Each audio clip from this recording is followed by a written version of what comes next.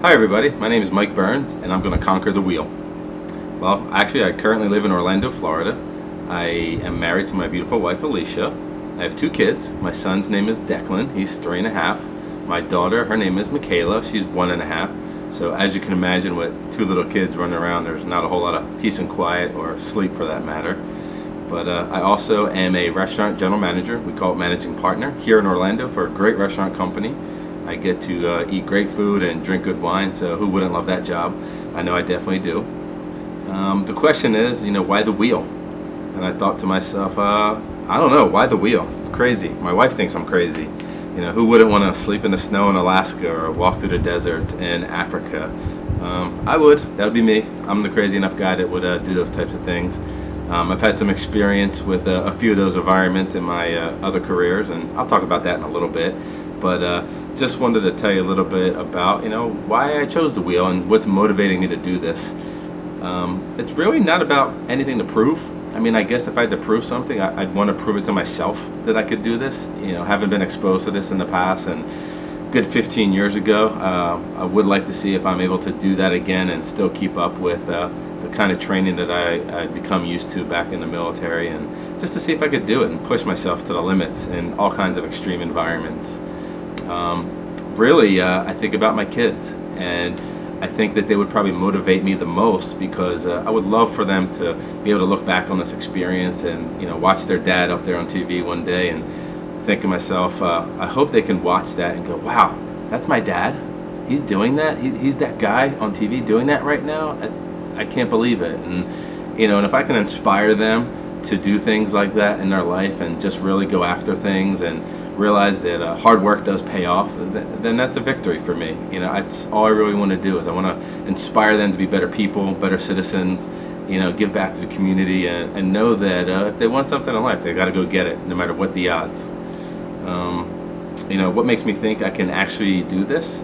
Well, I mentioned before, I did have some experience. I was in the military. I served in the Marine Corps for 4 years, back in 1997 to 2001, so just prior to 9/11. During those 4 years, though, I did get exposed to a lot of different environments. I was able to travel a lot. I had been to 14 countries and 90 cities in the 4 years that I was in. So I'd been in the deserts of California, deserts of North Africa, been in some of the mountains in Slovenia and Croatia. We even did some, work in Turkey and, even Bosnia back when that was happening. So as far as environments go, I definitely have been exposed to these. I've had some limited training on, a lot of those different environments. So I think that would help me survive in those situations. Not gonna lie, the cold scares me a little bit. No one really likes cold. I know I don't. That would probably be my biggest challenge, adapting to that cold environment. I live in Florida now, and that's for a reason. I always said I would never be that cold again after getting out of the Marine Corps, but a challenge like this, I think I could overcome it. My strengths would probably be more of the desert environments, the marshes, living in Florida, some of the mountainous terrain, even the jungles, a little bit of Puerto Rico. I think of Panama, the jungle situation there, and even the Carolinas, just going through the woods there, so it's definitely helped me. Why would I be adaptable to these situations, and what makes me think that I'd be determined enough to do this? Because I've done it, and I think of, again, back to the military. When I was in sniper school, the final phase was graduation week, and we had to move about 60 miles on foot with 85-pound packs. And that was not an easy task by itself, but I was able to accomplish it, and I actually did it without any food. Believe that. We started off the week, we were supposed to get limited rations, and part of the process is how well we plan. And my partner and I, we failed to put food on our packing list, so hence we didn't get food.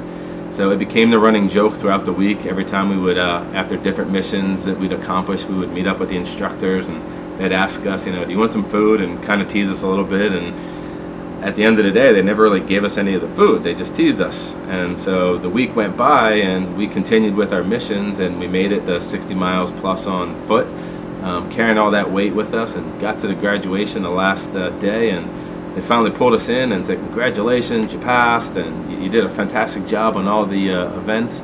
So what day did you finally eat? And my partner and I looked at each other and like, we haven't yet. We haven't eaten yet, so we're still waiting. And they couldn't believe it. They thought we were lying, and it became a big deal. And it turns out, you know, they realized, wow, we hadn't eaten, and we'd made it through that entire week. So big deal for us, you know. And to me, I've never forgot that lesson, which is, you know, true grit, determination. If you want something, you got to go get it. And I was determined that I was going to pass that course, and I knew nothing was going to get in my way. And we graduated, and I've never looked back since then. I really am excited about the opportunity to be on the show. You know, I think talking to my wife, who, again, she thinks I'm crazy for wanting to even attempt something like this, but I know my work is supporting me if this does work. I know my wife will support me if this happens, as well as immediate family helping to take care of the kids. I know my mom will be more than happy to come down and watch the kids for a few weeks while we take on this adventure. But if I can inspire someone, to me, that would be the ultimate victory. And, you know, my kids especially, if I can inspire them to just work hard and go after things and never give up. And I think that what this show is going to be a lot about is determination in, you know, the face of adversity. And I'm going to conquer that. And, you know, I'm going to do the best I can to conquer that.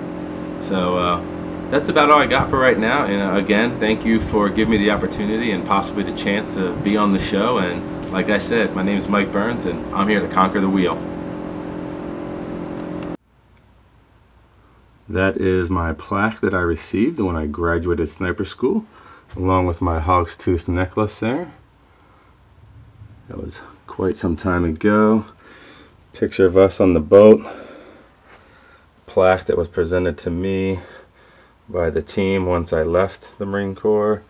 And just a picture to remind me of what I used to do for a living. Here's just a few of my extracurricular activities. So there is my old USMC bayonet.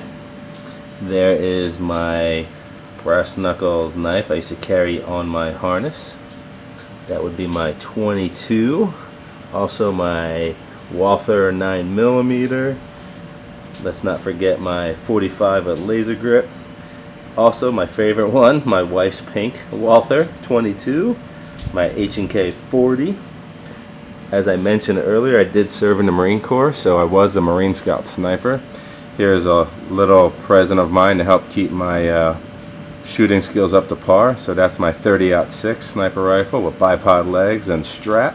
And then a 22, something that I've helped my wife learn how to shoot with, and hopefully one day teach my kids how to shoot. As I mentioned, I am a triathlete. So that's my triathlon bike. I just finished a race last weekend. I'm getting ready to do another one on July 9th.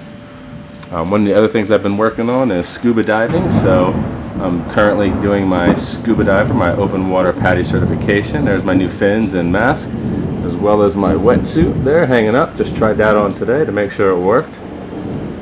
And let's not forget one of my favorite toys.